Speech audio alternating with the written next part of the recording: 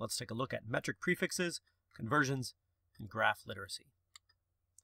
So to start with, metric prefixes are just a way to make your life easier. At least they're supposed to be. They allow us to look at really big and really small numbers in a more convenient way. And I'm going to show you the table that you get of metric prefixes. This is what's given to you in the data booklet. So you don't have to memorize this information. You just have to know how to use it. If you look at the table, you can see, for instance, kilo. It says kilo represents 10 to the third power.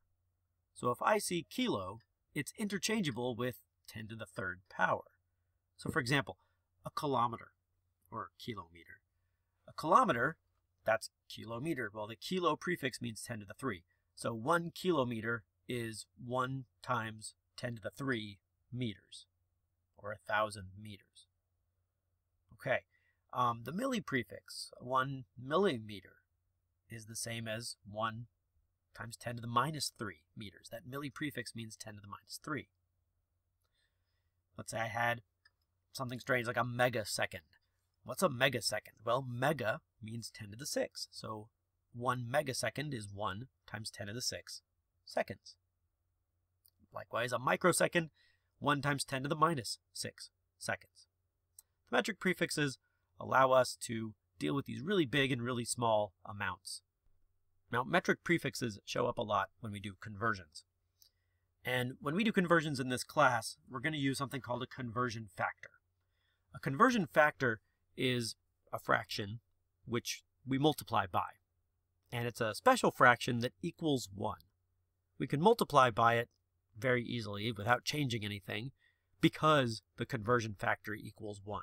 Now the reason why it's going to equal 1 is because in the conversion factor we're going to have the same amount on the top and bottom of the fraction. But there's going to be different units on the top and the bottom. And I'll show you what I mean. So let's say I want to convert 281 centimeters into meters. So I have 281 centimeters. That's where I'm starting. And I want to somehow get that into meters. To do that, I'm going to multiply by a conversion factor.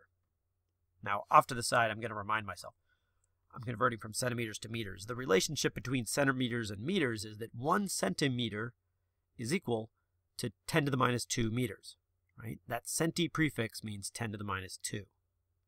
So, using that information, I'm going to build my conversion factor. And my conversion factor has to be a fraction. So here we go. Here's the fraction. And the way that I know how to build it is I see that I have a quantity already in centimeters. I want to get it out of centimeters. I want to destroy the centimeters. I want to get rid of the centimeters. And the only way I can do that is by putting centimeters in the denominator of my conversion factor. If I put centimeters down there, the centimeters are going to cancel out. And if the centimeters are in the bottom, then the meters must be on the top. And remember, 1 centimeter is the same as 10 to the minus 2 meters. So my conversion factor, in order for it to have the same amount of stuff on the top and the bottom, I have to have 1 centimeter and 10 to the minus 2 meters. So I build it that way, multiply everything out, and I get 2.81 meters. All right, let's look at a different example. Let's say I have 565 meters, and I want to convert that to kilometers. Well, I know that 1 kilometer is 10 to the 3 meters, right? Kilo means 10 to the 3. So I start out with 565 meters. I'm going to multiply by a conversion factor. Here's my fraction. And now I got to figure out what to put on the top and the bottom in the conversion factor. Do I put kilometers where? Do I put meters where? Well, I'm trying to cancel out the meters. So to cancel out the meters in the conversion factor, meters have to go on the bottom. Then they will cancel out. And then kilometers have to go on the top. And I know 1 kilometer is the same as 10 to the 3 meters. So to have the same amount of stuff on the top and the bottom in my conversion factor, it looks like this. 1 kilometer over 10 to the 3 meters. Then I multiply that out. Boom. 565 kilometers. Okay, let's try a different one. 93.0 grams. Convert that to kilograms. Well, 93.0 grams. Want to multiply by a conversion factor. I know a kilogram is 10 to the 3 grams. So I have to have grams on the bottom, kilograms on the top. 1 kilogram is the same as 10 to the 3 grams. There we go. Grams cancel out. I'm left with kilograms. 0.0930 kilograms. Okay, 622 microseconds to seconds.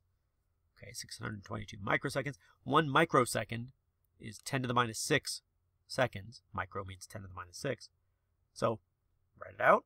Okay, to get microseconds to cancel out, I have to put microseconds in the bottom, and therefore seconds have to be in the top. And 1 microsecond is 10 to the minus 6. So 6.22 times 10 to the minus 4 seconds. All right. Now, let's make it a little more complicated. Let's say I have a combination of units. Let's say I had 55.0 square centimeters, and I want to convert that to square meters. Let's see. Well, I know a centimeter is 10 to the minus 2 meters. Well, if I have 55.0 square centimeters, and I do the conversion factor, okay, centimeters have to go on the bottom, meters on the top. Okay, got that. If I do it, I will now only cancel out 1 centimeter. But I have centimeters squared. I still have another centimeter that I need to get rid of. So I have to do the conversion twice. I have to do the conversion twice to get rid of both of the centimeters in my original number.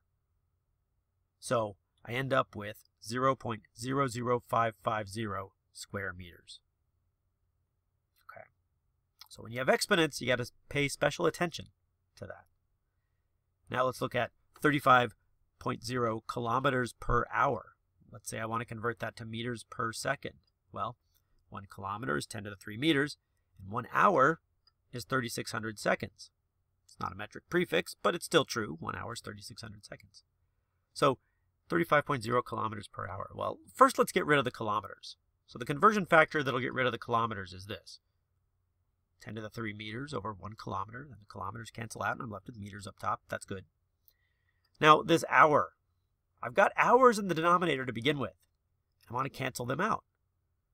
To cancel out the hours in the denominator, in my conversion factor, I have to have hours in the numerator. So 1 hour divided by 3,600 seconds. If I do that, kilometers cancel out, hours cancel out, I'm left with meters divided by seconds. And if I work out the math, it's 9.72 meters per second. Okay, let's try a different one. Let's say I have 30 meters per second and I want to convert to miles per hour. Well, I'll tell you 1 mile is 1,609 meters and 1 hour is 3,600 seconds. So let's see, I start out with 30.0 meters per second.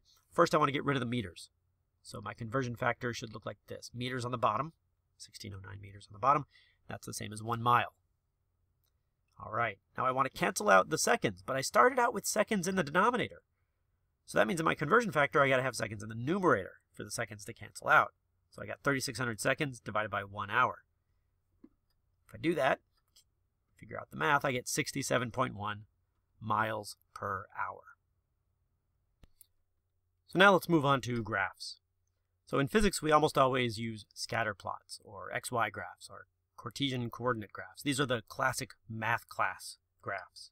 So we're not going to see a lot of bar graphs, pie graphs, anything like that. So we have a y-axis and an x-axis. Sometimes the y-axis is called the vertical axis or the ordinate. And sometimes the x-axis is called the horizontal axis or the abscissa. And in physics, we're going to plot all kinds of quantities. So maybe in this example, we're going to have distance measured in meters on the vertical axis and time measured in seconds on the horizontal axis. And I'm going to go ahead and put in scales here. So scaled axis horizontally, scaled axis vertically. And notice that it's equally spaced here in this graph. We don't have like 1, 3, 7, 12, 9, 4. It doesn't go like that. It goes equally. 1, 2, 3, 4, 5, 6, 7, 8. And on the vertical axis, we have a different scale, 2, 4, 6, 8, 10, 12. But it goes in equal increments. And the description of the graph here is usually given as y versus x, where y is whatever's on the y-axis and x is whatever on the x-axis. So here, this is a distance versus time graph. And I'm going to add another feature to the graph. I'm going to draw a line that goes through the data. And I'll call this a line of best fit.